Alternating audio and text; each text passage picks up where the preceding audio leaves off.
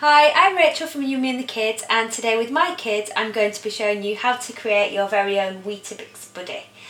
So Weetabix have created the Weetabuddies. They're a range of characters to make breakfast a little bit more fun, healthy and enjoyable. So as you can see, we're using plenty of fresh fruit, cereals, a Weetabix of course, and then they added a few little marshmallows there.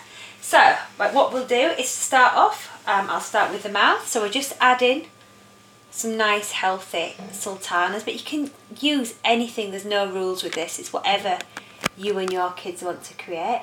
So there we've got a little smile. And then for the nose I've used apples, and I've just cut the apple into a little flattish nose shape. And then for the eyes I'm going to be using the cereal. So it's starting to come to life now a little bit. Then we need to add hair. Now, more creative the better. So I've got a banana, I've sliced it in half, and then I've just scored some little lines down it. So that's nearly our Weetabuddy finished, but of course our Weetabuddy wouldn't be complete without plenty of curly banana hair. So there we go, and we'll just put the last two slices on.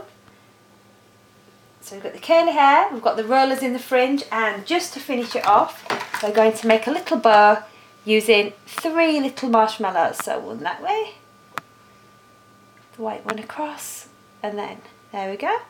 Oops. And we've named her Winnie. So Winnie has her own little bow in her hair. So that's really simply how you make your own Weetabuddy.